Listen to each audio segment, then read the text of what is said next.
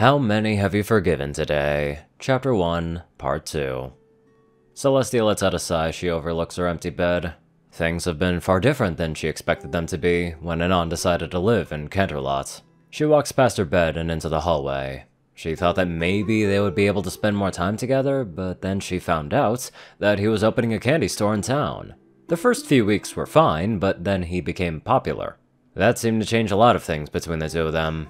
For the past few months, Anon has barely spent any time with any pony, other than the mares that he works with. Celestia watched from afar as he came back to the castle, too tired to even walk to his room. She can count all the times that she wanted to speak to him, but held her tongue for his benefit. He's been working so hard and she wishes that she could help him in any way possible. Yet, there was nothing she could do. Even if she could, she knows Anon would have turned down any help that she would offer. There are some things that don't change, and Anon's stubbornness is something that she's come to accept. She finds herself already sitting upon her throne, as she does every morning. Another sigh leaves her. She misses his company. He seemed to make her days feel brighter just by being by her side. The most that she's ever gotten out of him is a good morning whenever they cross paths. He doesn't even eat dinner or breakfast as far as she knows. He just comes here to sleep and then gets up to work. It hurts her deeply not to have him near. Facing the day alone just reminds her of a time when Anon wasn't around. Days that she wishes to forget. Perhaps she can visit him? No, that wouldn't be wise. He's already popular. If Celestia were to go to his candy shop, then the chances are that he wouldn't even get time to rest his head. She hates this so much. Anon is her friend, and yet her title keeps her from him. Her heart aches when she thinks about him. How much fun they have, even when it's just the two of them alone in her sitting room enjoying some tea. The feeling brings her joy and agony in this time of loneliness. Your mind weighs heavy, sister. Celestia jumps in shock. She looks up to see Luna standing there. Luna! I'm sorry, I didn't see you there. Do you need something? She asks. Luna shakes her head from side to side. It is not I who need something, Tia. Celestia feels her wither slouch. I know. She rubs her eyes some. But there's nothing I can do about it. You know I've been visiting Anon in his dreams. Why do you choose to stay inside of your own realm? Celestia looks off into the distance. She would never tell her sister the truth, but her mind is a punishment of sorts. Her dreams are usually violent and filled with the many regrets that she's made in her life. She feels if she were to forget them, then they're bound to repeat. However, those dreams seemed to subside when Anon was constantly around. Now they've returned in full force. I do not like leaving my mind, Luna. You have the power of the moon and control over dreams. It would feel wrong of me to try such things. It was challenging enough to reach out to the moon and move it. She isn't lying, but it's not the entire truth either. I understand, Luna says with a nod. Anon has been talking about you, asking how your day's fare and how well you're doing. Celestia looks up to her sister with interest. He does? Luna nods. Truly. He worries about you almost as much as you worry for him. Celestia can feel a certain smile grow on her muzzle. It's nice to know that she's not the only one who worries. That's good to know. Luna walks up to her sister. How are you faring? It seems that with each passing day you become less responsive. Celestia hangs her head. I just miss Anon. He seems to make my days bearable. Luna smirks at that. I must say that he does have a way about him. Have you thought about visiting? Celestia nods. I have, but I don't want to put more stress on him. If I were to show up at his store, then his business may grow tenfold. Luna shakes her head. I doubt that, sister. Anon's shop is so popular right now, if he asks his customers to overthrow you, there's a chance they may comply. Celestia finds herself giggling at that thought.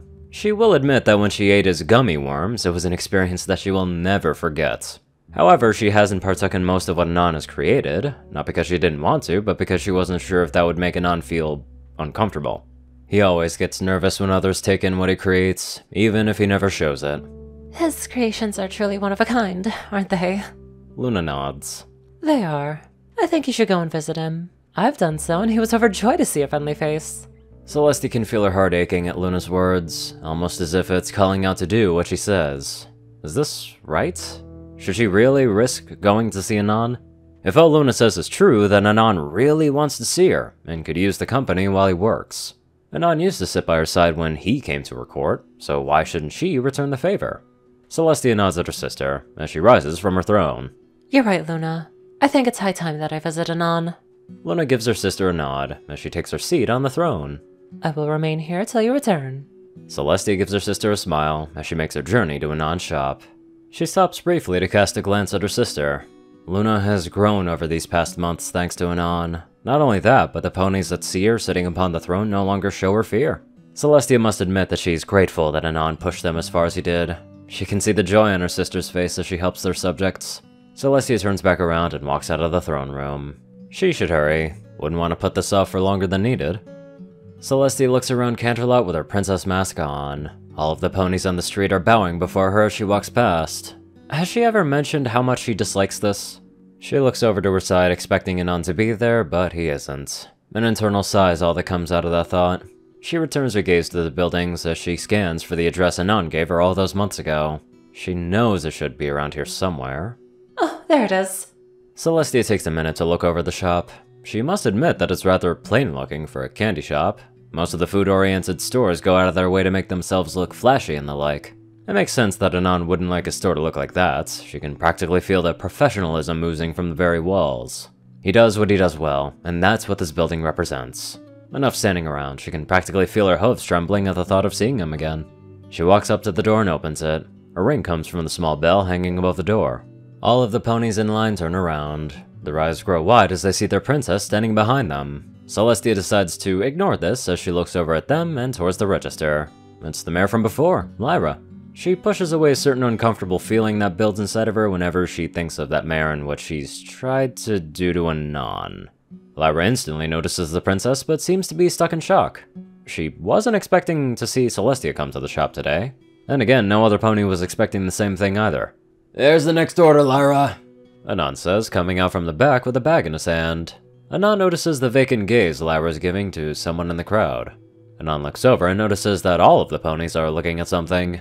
He continues down the line until he spots what everyone is looking at. Celestia's here. He can feel a certain smile grow on his face as he walks from behind the counter and up to the princess. He doesn't pause either, as he wraps his arms around her neck. "Long time no see to ya," he says.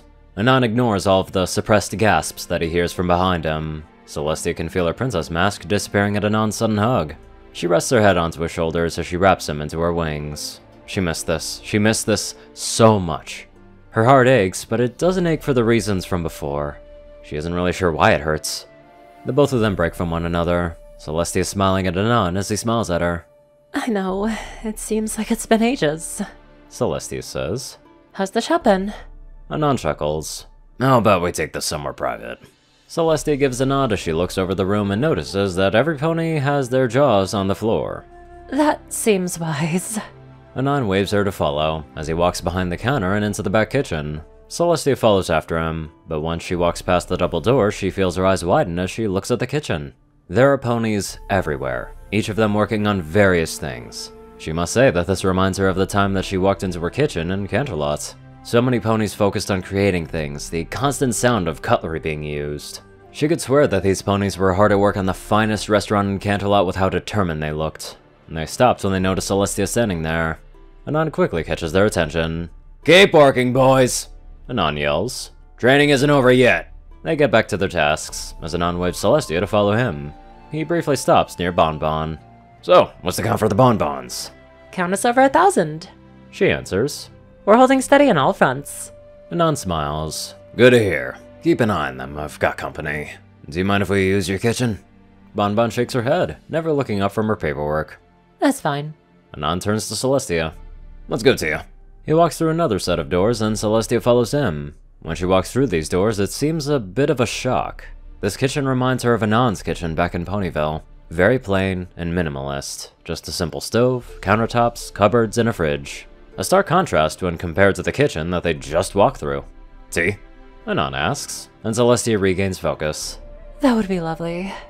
Anon waves her over to a seat as he works on the tea. Celestia can feel her heart swelling in her chest as she watches Anon make her tea. It reminds her of all the times that they've spent together. She can feel that same old smile on her muzzle as she enjoys this moment. Anon turns around and sets a saucer and teacup in front of Celestia and takes a seat across from her with his own cup. "So, what brings you around?" Anon asks. It's definitely been a while since the two of them sat down and talked to one another, so he intends to enjoy it as much as he can. The words Luna spoke to him this morning still floated around in his thoughts. I thought it was high time to see how things were going for you. Anon's smile grows larger. "They're going better than expected." Celestia takes a sip of her tea. Her heart swelled once more as the taste hits her lips. Anon made it just the way she likes. However, her mind finds itself pulled away from her tea. There are many questions that she wishes to ask, but one in particular has her attention. May I ask why there are so many ponies in your kitchen? Celestia asks, curiously. Anon grins at that. That's why it's going so well. We managed to hire a bunch of ponies. We've been spending the last week or so teaching them how to prepare everything. Celestia feels her heart leap into her throat. Her thoughts come to a sudden halt as everything he said registers into her mind. Does that mean? His grin grows. Yeah, I'll be having a lot of free time on my hands soon. He lets out a sigh. Just in time, too. If I had to do this any longer, I would have probably had nothing more than stumps for hands. Celestia is beyond happy to hear this. Anon will be getting free time. This means that she'll be able to spend time with him again. If she were a lesser pony, she would be giggling like a little filly right now.